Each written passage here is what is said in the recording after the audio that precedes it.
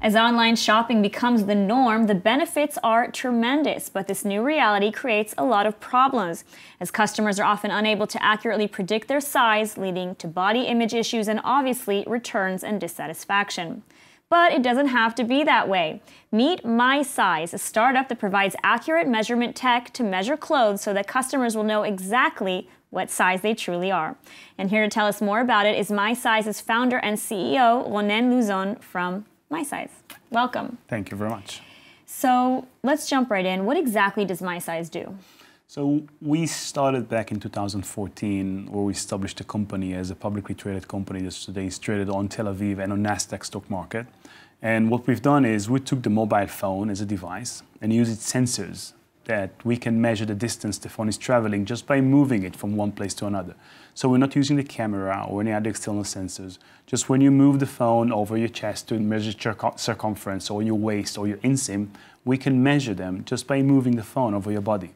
So we're using this technology that we have 4 patents on it, and we're working with the retailers, and then we do the matchmaking between what your actual size is and what's the size chart of the retailer, that we can tell you what your size in Nike and what your size in Zara or what your suit you need when you're going online to buy any other clothes that you want, and that we actually eliminate the issue when you struggling to understand your size in different retailers and in different brands. And that's a major issue when you're going online today. That's a major issue because I could be a size 0 in one store, size 2 in another store, size 10 here, a size 12 there. Especially with the vanity-sizing that today more and more retailers are using. Yeah, so suddenly exactly. your size -2 or XXS, but what? I've never been there, so yes, yeah, that's an issue. Absolutely. And so let's talk about the fashion industry. First of all, we're moving more and more towards online shopping. Right. And that creates a lot of problems as well. Can you maybe elaborate on that? Yeah, so online shopping today, you find more and more. First, on online shopping, you can't measure. You can't feel the cloth itself. So that causes us as consumers, when we want to buy something, we actually 3 question marks over our head if we want to buy it or not. Our confidence level is quite low. So we're thinking about if we like this item, if it will fit us, and what size do we need to buy that specific item. Mm-hmm. So it causes us either not to buy the item because we don't know this, or we're buying 2 or 3 items, especially if you're a resident in the US or in Europe where the shipping is free. Mm-hmm. So they're buying 3 items, they don't care.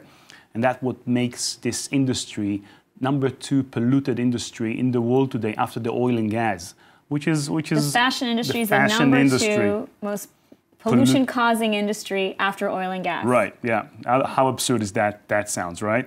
So, and that because of us. That's because of us and because of the retailers and brand that gives this free hand to buy, that we can buy as much as we want.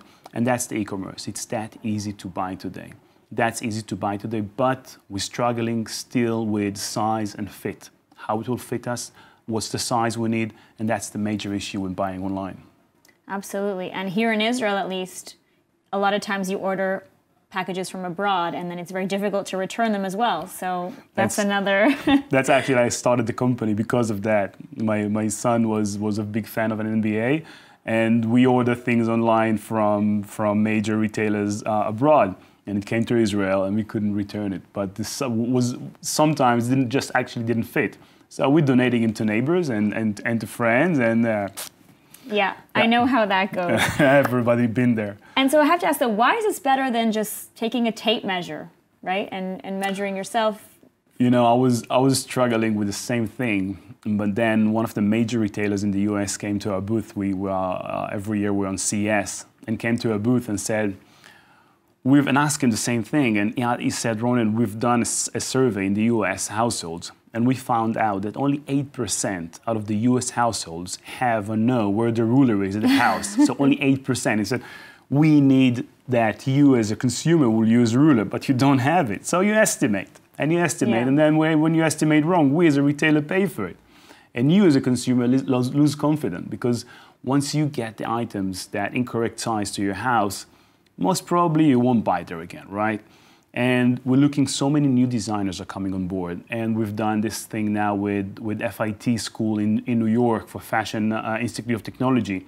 And we're seeing so many new designers coming on board and they're starting their own business. They're starting their own business on Shopify, which is so easy to start, and they're promoting their items there. But when there is a new designer, and you as a customer wants to buy, and you fancy this blouse or this pants you want to buy, but you don't know the size because the size is completely different.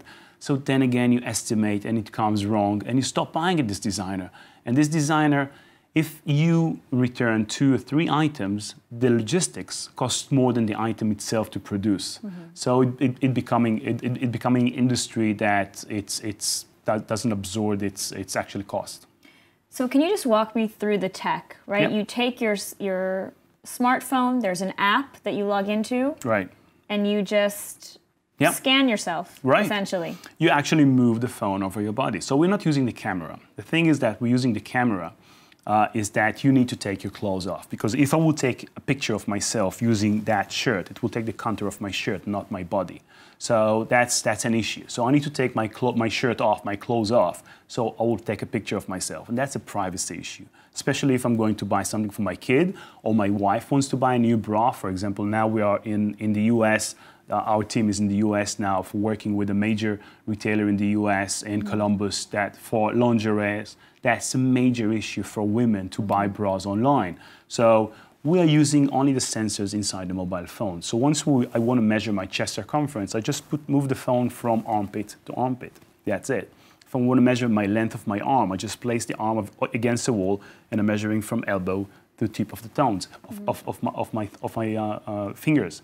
That's it. So it's very easy. It's very straightforward. It's very easy. We're doing a lot of focus groups with different groups in Israel, in Europe, and in the US, how to measure it.